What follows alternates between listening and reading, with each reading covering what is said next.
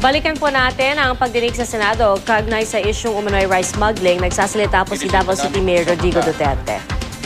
At worst, more than that, rice smuggling erodes the people's trust and faith in government, particularly in its capacity to enforce the laws, an erosion that cuts deeply into the very foundation upon which government authority rests. Loss of trust and faith is an ailment which our government cannot afford, not at this time, not ever. Later on, I was able to talk to Commissioner Henares by telephone. I could sense exasperation and frustration in her voice. The following day, I met and conferred with the District Collector of the Bureau of Customs, Attorney Samson Pacasom, to get the specifics of this rice smuggling in Davao City.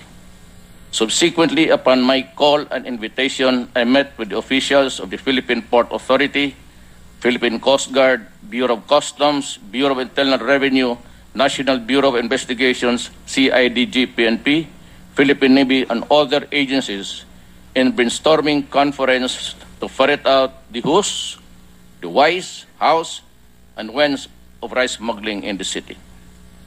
On January 10, 2014, I met with the local rice traders at Marco Polo, Davao City, after which I was interviewed by media.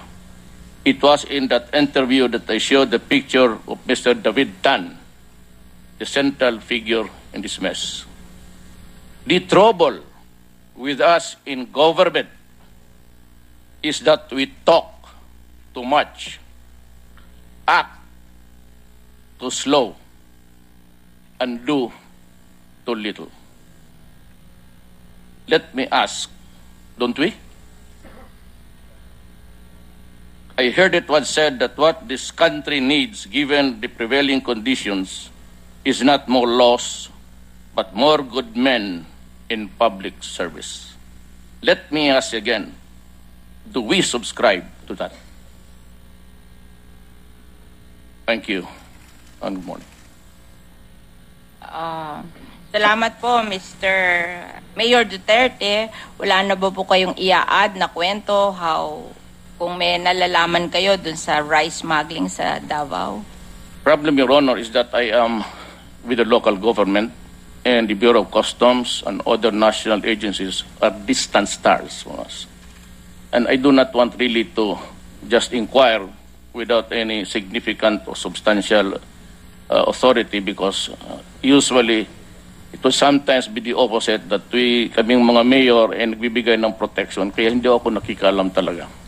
But because of the request of Commissioner Henares, nagtatanong-tanong ako. And indeed, maraming smuggling sa Davao. Una niyan is outright smuggling. They come prepared with the complete papers, yung sinas-recycle. Ipapalusot nila yan, ma'am. Tapos, surreptitiously remove the rice out of the custom zones. Kung kaya nila yan, yun na yun. Hindi magamit yung permit. Pag nabunggo, puproduce kaagad yun nilang yung permit. But usually, kung nakalusot, gagamitin nila sa ibang shipment. Always meron silang yung permit. Other smuggling is outright. Talagang walang papeles. Others is you undervalue, and actually there's more in that container than what is reflected in the documents in customs, or misdeclaration. Yung cargo with lower tariffs, for example, farm implements, it's 1%, when as a matter of fact, it is rice nandoon. Yun lang ho, at tatanong-tanong ako kasi wala naman ho akong authority talaga maghingi ng mga dokumento. Except that I was facing a blank call. I must admit that I'm quite ignorant about operations sa customs. So I met with the intelligence community. Kasi ang lumalabas doon sa investigation is David Tan.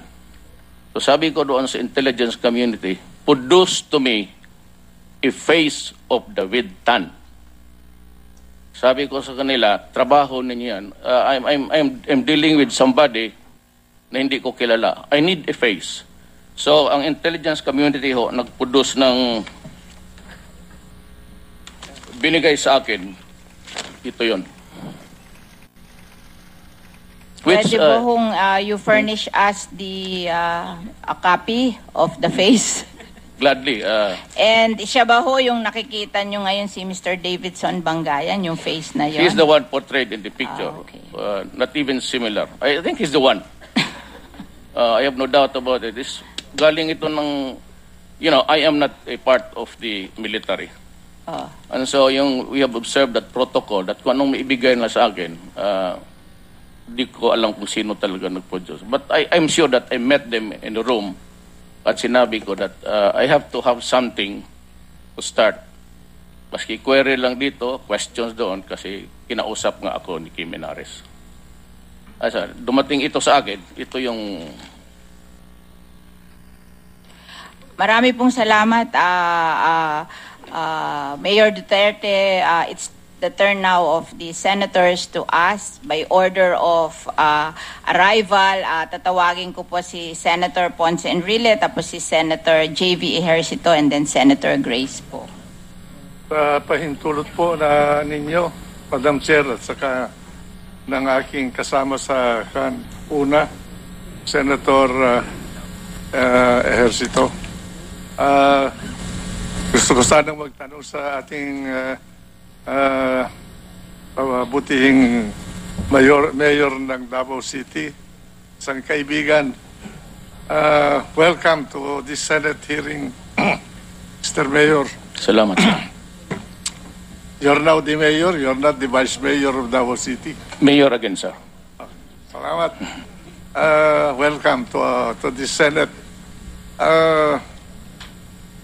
Meron lang akong tatanungin po, nabanggit nyo na pinulong ninyo yung may nagkaroon ng meeting ang mga rice traders sa Davao City. At doon ay napasama yung isang trader na ang pangalan na kilala ninyo ay David Tan. Di ba? Yun ang mga pangalan that keeps cropping up, Your Honor. I think there's no doubt in this room that he is really the one. Kaya nga, sino yung sinasabi niyo na David Tan na nakilala niyo dun sa meeting na yun? No, sir. Yeah, I said, in that meeting, I was furnished a copy. Right, because right after that meeting with the rice traders, I met with the intelligence community because yung pangalan no, lumalabas, David Tan, sabi ko, wala akong, I need the face. Nandito ba yung David Tan na yun? Is the one? Sino siya? Ito? Yes, that's the one. Si De Bangayan. Yeah. Ang sabi niya nung tinanong ko siya po, nagnenegosyo daw siya sa Davao City. Palagay ko naman sa opisina ng Pangulo ng lungsod ng Davao, ay nalalaman ninyo yung mga nagnegosyante na humihingi ng lisensya sa inyong lungsod. Ito ba mayroong negosyo sa Davao City? Business permit. We would know, but the business permit, none. But it is bruited about that he goes there once a year, and therefore he is not in Davaoenyo. Once a year to ask questions about the business of scrap metal and fertilizer.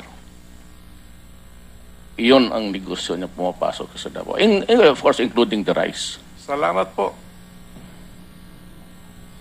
Thank you, Senator Ponce Enrile. We now recognize Senator J.V. Ejercito. Thank you, Madam Chair. Kadamaga po sa inyo lahat. Nandito na rin lang po si Mayor Duterte. I'd like to take this opportunity to make use of his presence dahil nagsimula namang pumutok po itong rice smuggling after yung sa January 14 nyo na statement. Sa inyo po panunungkulan, Mayor Duterte, sa tagal nyo po sa Davao, gaano katagal na ho kayang ginagamit ang Davao Port sa tingin ninyo sa ganitong kalakaran ng rice smuggling? I think it's my humble opinion na it has been going on ever since all ports, Manila, Cebu, Cagayan de Oro, Davao. Yun ho yung hulugan ng mga smuggled rice. So, and maybe other articles, other things. So paano ho ninyo nalalaman, no? Alam ko hindi niyo po sakop yan dahil ito po ay dapat sa Bureau of Customs na smuggled rice, no? Ang binabagsak. Paano ninyo po nalaman na ganito po na nagkakaroon ng bagsakan? Nandoon po yung sa Davao, ang shipper or the owner appearing in the document yung Starcraft. But nung dumating sa Davao, iba na.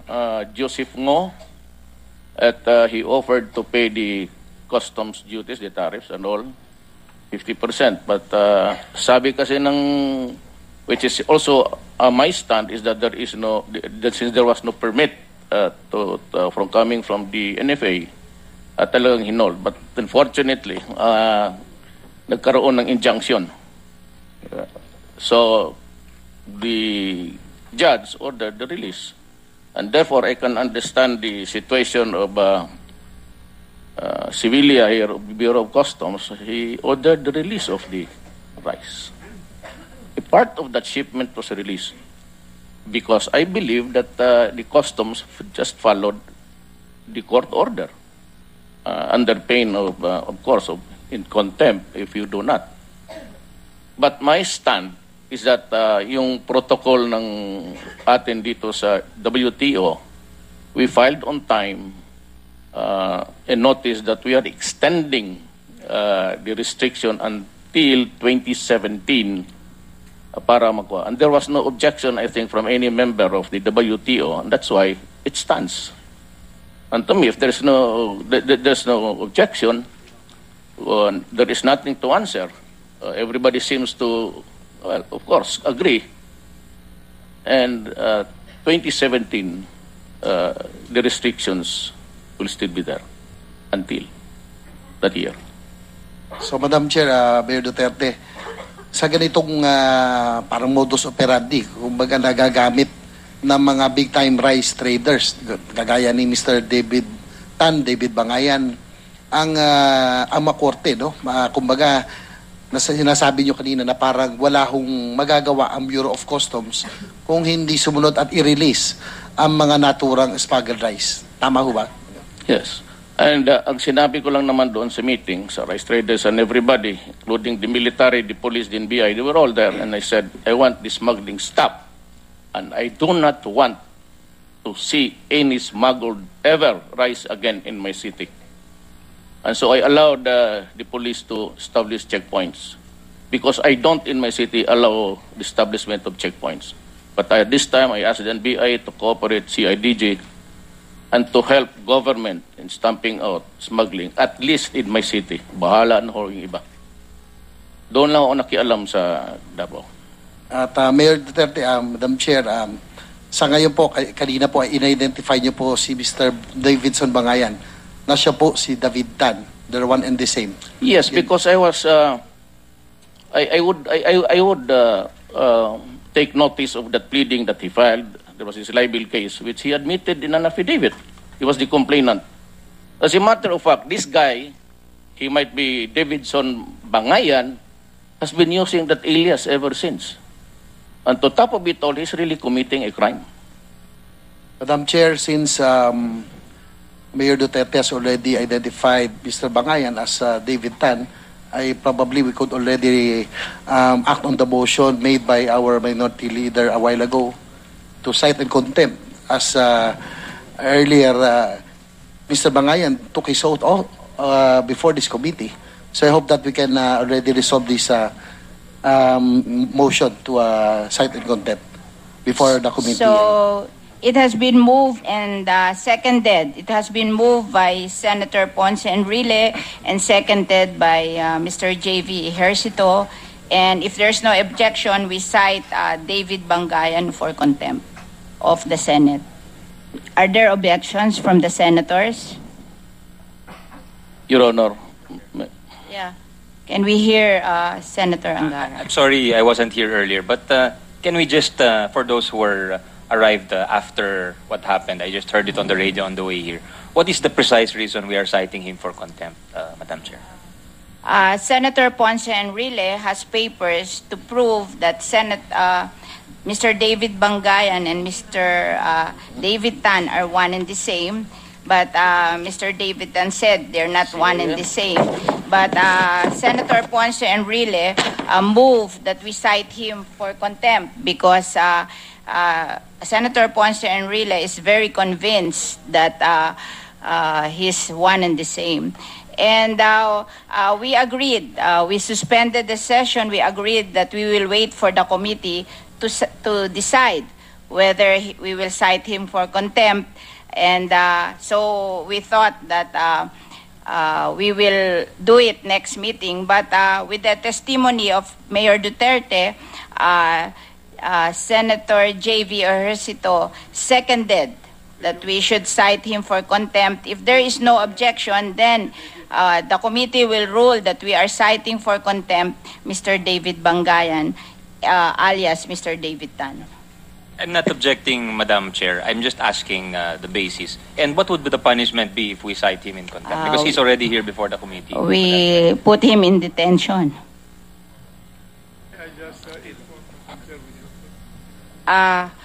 We can we will give the floor to Senator Ponce Enrile. You know, before the others arrive, I precisely gave the witness, Mr. Davidson Bangayan, a chance to explain his identity, real identity, because he filed a complaint affidavit before the city fiscal, I think, city prosecutor of Manila. And in paragraph 16 of that complaint affidavit, he stated this, and I will read again, so that for the benefit of those who were late in coming.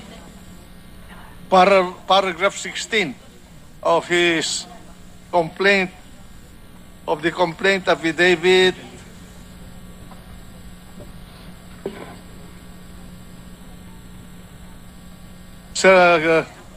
filed under oath by complainant and affiant Davidson Bangayan. By the way, Mr. Bangayan, Mr. Bangayan, is this your signature? Will you show this signature to him? So that there will be no question. Kita mo lang kung signature niya yan at para kan.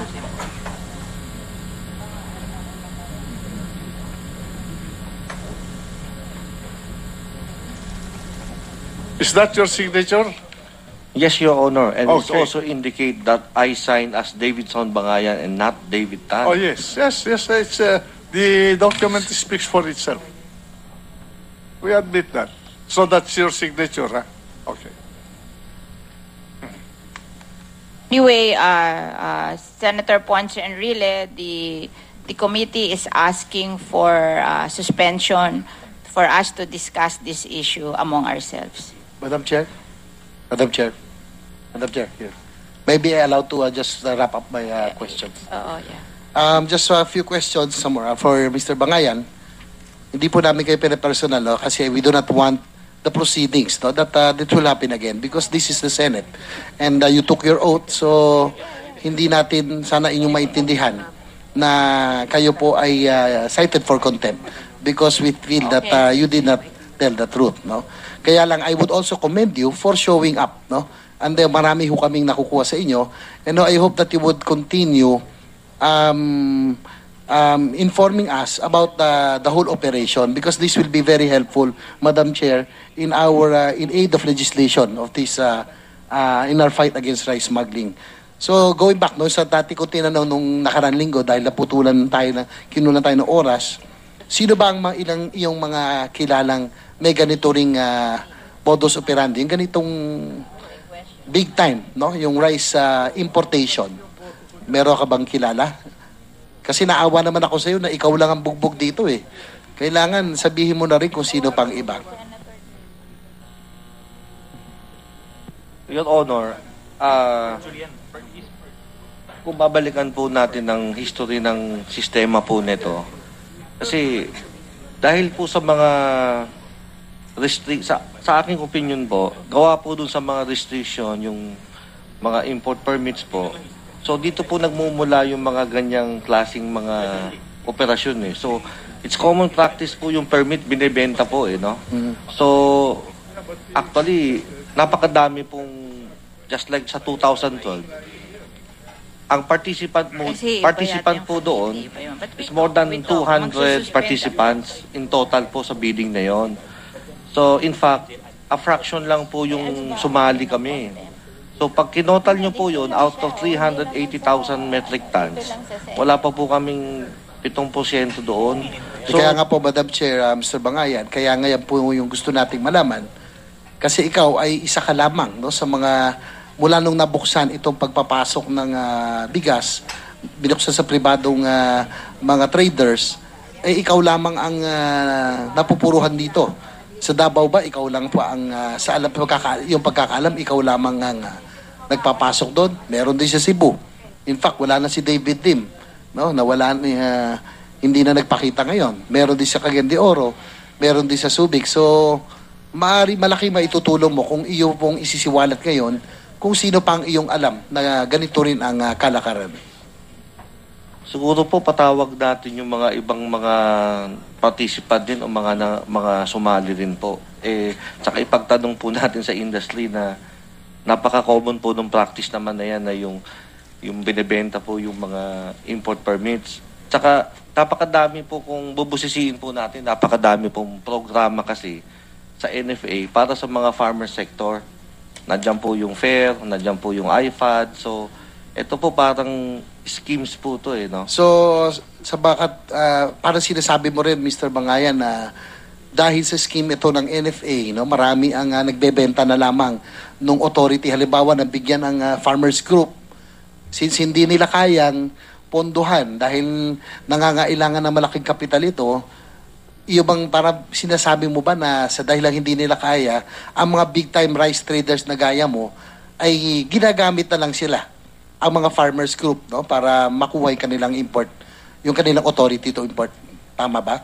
Ano po yun eh, mga allocations po. Normally kasi meron po kasi mga sitwasyon halimbawa sa isang programa ng NFA, meron po silang tinatawag na FAIR or what you call it, Farmers Incentive Rice Program. So, in the end of the day, dapat po ito pong programang ito, maprovidean po ng murang bigas ang ating mga farmers during lean months.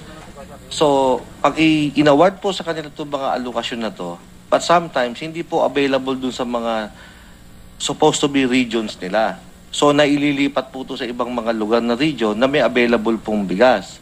So, normally po, well, option po naman ng mga farmers yun kung hindi na nila ma-reach out yung regions na yon. So, they will monetize it or they will sell it at a premium. So, Madam Chair, maging malinaw, no, sa inyo pong pag-imbita rin sa mga farmers group na mukhang gano'n na po ang nangyayari. No? Kinonfirm nyo na rin na kapag hindi po nila, yung mga import, yung mga authority na naibigay sa mga farmers, ay binibili na lang ng mga big-time rice traders. Tama ba? Bago pa po ako mapasok sa hanap buhay ng bigas, yan na po yun eh. Doon na po ang kalakaran ng... Kailan ka, no? Mr. Bangayan, kailan ka nagsimulang sabi mo mabago ka lang. Kasi nagsimula itong importation, dati ang NFA ang sole agency allowed na mag-import ng bigas. Nagsimula ito nung nakarang administrasyon under the Arroyo administration. So, anong panahon pa ng Arroyo administration, ikaw ba ay nagpasok na ng mga bigas? Hindi po, Your Honor. So, 2010, after 2010 ka na lamang nagsimula? 2011 po. Sino ang iyong, babalikan ko yung tinanong ni Senator Enrile kanina, sino ang iyong mga katulong sa mga ahensya? Kasi mahirap pasukin dito eh. Alam naman natin yan, ganyan ang kalakaran. Lalo na't ang iyong kausap ay mga ahensya. Sino ang iyong mga kausap? Halimbawa sa NFA, sino ang nagfa-facilitate na ikaw ay makakuha ng mga permit to import? Wala naman pong kausap kasi lagi naman po nilang ina-announce yun publicly in newspaper. Tsaka taon-taon na po yun, predicted na eh. Lagi naman po mayroong mga programa. Hindi nga, pero wala ba tumutulong sa iyo sa proseso ng papeles, ng mga papeles? Depende po sa programa. Depende po sa mga available na program po. Kaya may tatanong ako, Madam Chair, just like to ask also probably the Bureau of Customs, Commissioner Sevilla or Secretary Alcala can answer. The authority to give yung itong minimum yung yung authority to import rice was started during the Arroyo administration, because before, in the past, it was just NFA was the sole agency to import, that was allowed to import rice. So would it be easier, Commissioner Sevilla, to identify smuggled rice? Because pag hindi NFA ang nagpasok ng bigas po rito, automatic madali hong mapinpoint, smuggled rice kaagad. Isa ba yan sa mga rason kung bakit hindi natin masupo ang smuggling? Malaki ho ang idadali ng trabaho namin kung NFA lang po ang pwedeng mag-import ng bigas. So, Secretary Alcala or our NFA administrator, probably can you could comment on this? Is it wise to transfer probably the operations of NFA not under the Department of Agriculture? Kasi dapat ang DA in charge ho sila ng rice production. Ang nangyayari po ngayon, ang NFA under the DA, kayo rin naman ang nagbibigay ng import permit. So, hindi natin maiwasan na baka magkaroon ng manipulasyon ng figures, ng prices, ng bigas sa dahilang iisang ahensya po kayo. You fall under the Department of Agriculture. So, would it be wise, Mr. Administrator, to detach NFA from the Department of Agriculture? Ito po kasi, Madam Chair, Honorable Senator, ito po kasi isang policy issue na malaki. Pero kung halimbawa po yun yung mas maganda, kasalukuyan po kasi ang National Food Authority na nag-undergo ng mga reforms.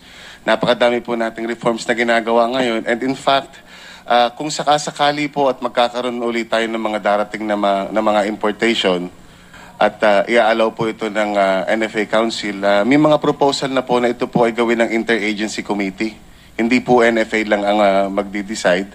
So ito po ay magiging isang committee.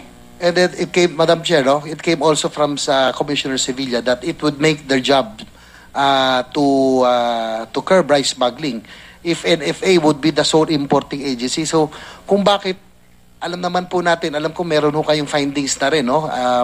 If I'm not mistaken, that naalala ko pa nga nun, sabi, you were swimming in rice, sabi pa nga ng Secretary, hindi na tayo kailangan mag-import later on. We will be self-sustaining. Kaya lang sa ganito, at the rate we are going, Madam Chair, if this is not acted upon, my worry is by come 2015, when AFTA takes in effect, baka naman hindi na talaga tayo makakompete because it's becoming easier, more convenient for traders to import rice rather than encourage, improve the rice mills and improve the production. Secretary Alcala, are you doing something about this? Nagwo-worry lang ako kasi ngayon na meron pang import permits, rampat na ang rice smuggling, kapag nag-enforce na ang ASEAN Free Trade Agreement, all the more it will be hard for it will be difficult for the agri-industry to sustain itself.